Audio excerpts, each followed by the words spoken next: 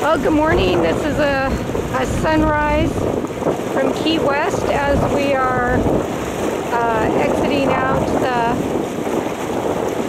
the harbor, the channel, I guess. And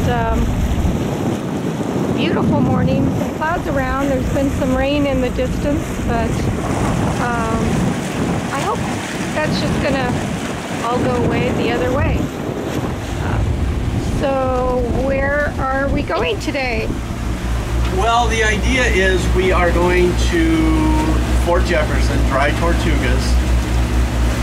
It's about a 10-hour drive, 10-11.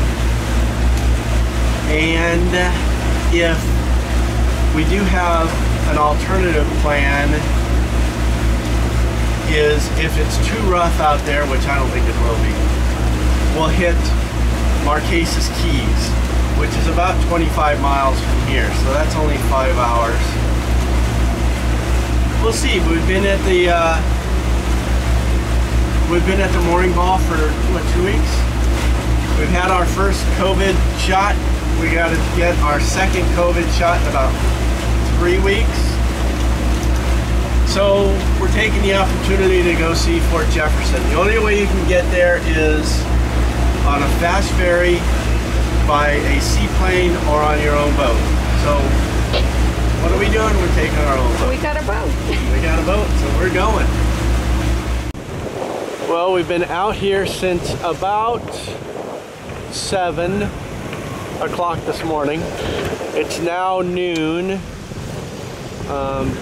Winds are about 20 to 22. Seas are diminishing. They were 4 to 6. You can hardly see on the camera. We have another 5 or 6 or 7 hours to go. We're doing about 6 knots. Both sails up and working well, and motors are off. And they have been off for quite a while. Well, here we are 70 miles later, coming into the Dry Tortugas, Fort Jefferson. All those boats are anchored in there. We're hoping when we get around the point that there's still room for us. So pretty excited to make landfall. Been a beautiful sail. Fort Jefferson on the Dry Tortugas. Took us about 11 hours to get here.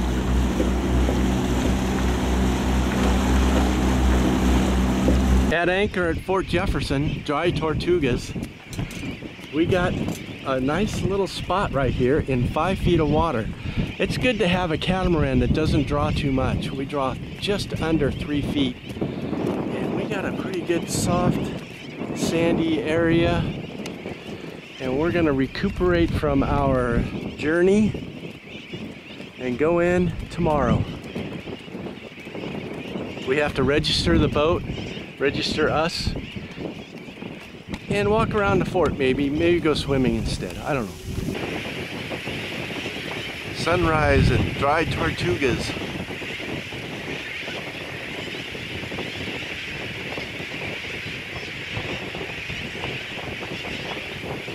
The dinghy at the dinghy beach. Now we have to go register and make our payment.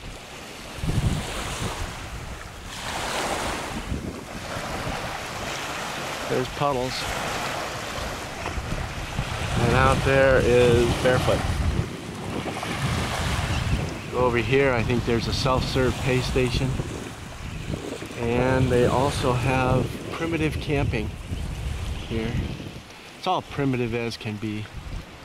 No lights, no phone, no motor cars, not a single luxury. Not quite like Robinson Crusoe.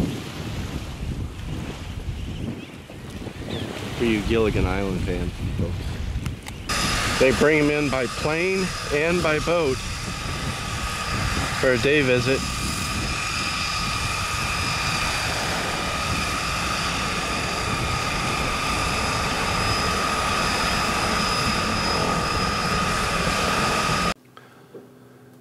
Construction of the fort began in 1846 and went on for 30 years, but was never finished. It served as a fort and as a prison. Want to know what 16 million bricks look like? Doesn't seem like enough, does it? Inside Fort Jefferson. The place is massive.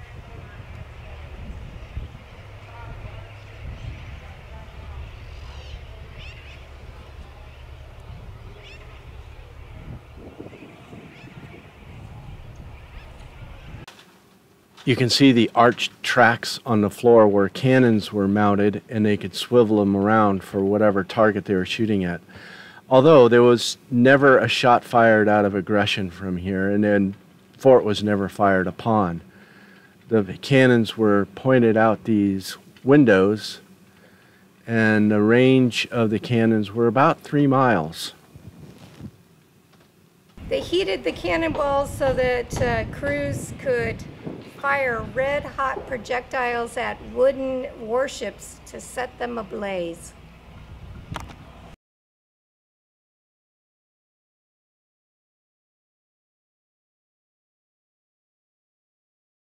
The moat was used to buffer the fort from the effects of the waves coming across the ocean. The moat never did house any monsters or alligators, but one of the construction workers did manage to catch a 10-foot shark and put it in the moat.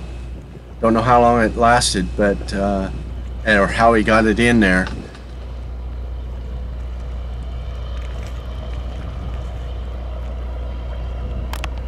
During the time the fort served as a prison, it housed Dr. Mudd. Mudd worked as a doctor and tobacco farmer in southern Maryland.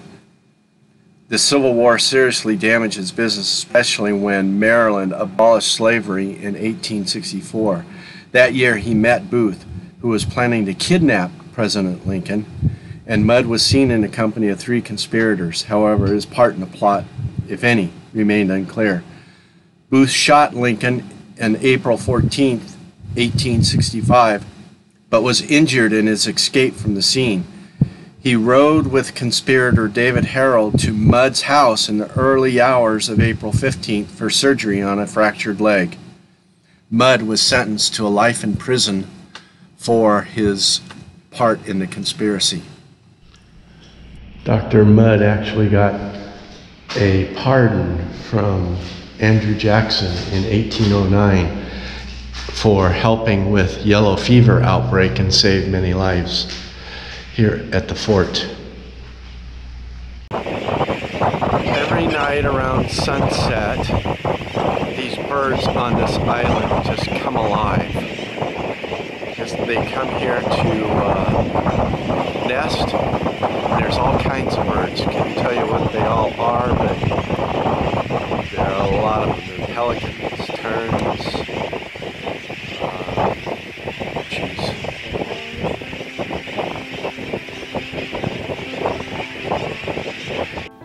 Snorkeling along the outside wall of the moat is pretty good. It's shallow and there's lots of life.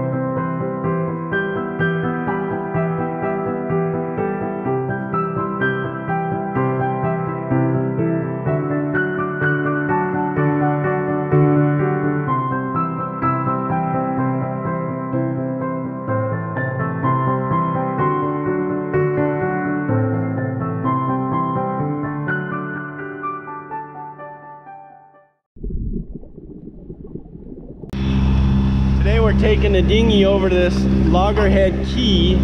I don't know if you can see the lighthouse on shore. Might be a little too wide angle. But we're gonna go over here, walk the beach, do some snorkeling, and I don't know what else. Here we are at Loggerhead Key, mostly known for the lighthouse that was originally on Garden Key, the site of Fort Jefferson. Not too many people around. Oh, there's one. Well, this sign says "To the beach in Little Africa." Don't know what this plaque is. Seaman Apprentice William Graves. November 55 to June of 75. Oh. He lost his life completing the construction of the pier. So this was the lighthouse keeper's house when it was manned. This must be all automated. It's not if it works at all. It doesn't. It's not functional. Okay, so I've been corrected. It doesn't work. But it's a good day visual.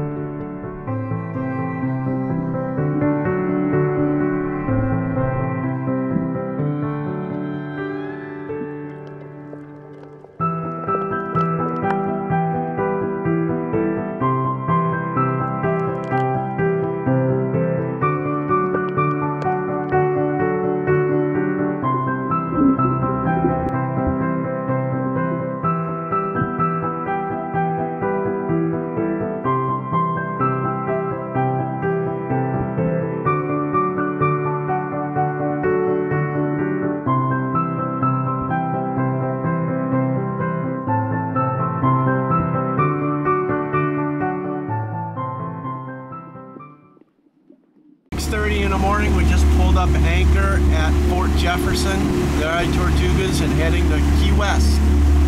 The sun hasn't quite come up yet. Maybe we'll try and get some over the fort. No, we might be too far away by then.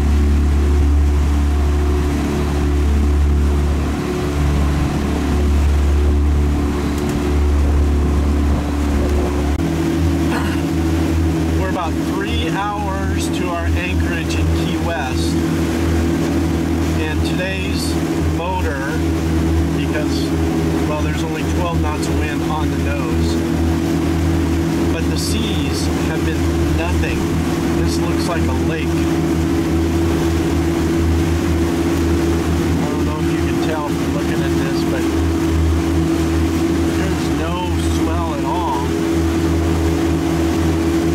Got both motors going, doing almost 6 knots,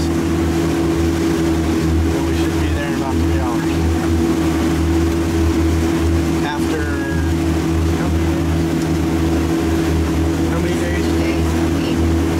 After a week in Dry Tortugas at Fort Jefferson, we've had no internet or cell service. So we're waiting for the onslaught of emails and texts and other notifications coming up. Probably another hour or so. Fort Taylor, constructed in 1845. It was used by the Union Army, never relinquished control to the Confederate Army, and this has the largest collection of Civil War armament in the world.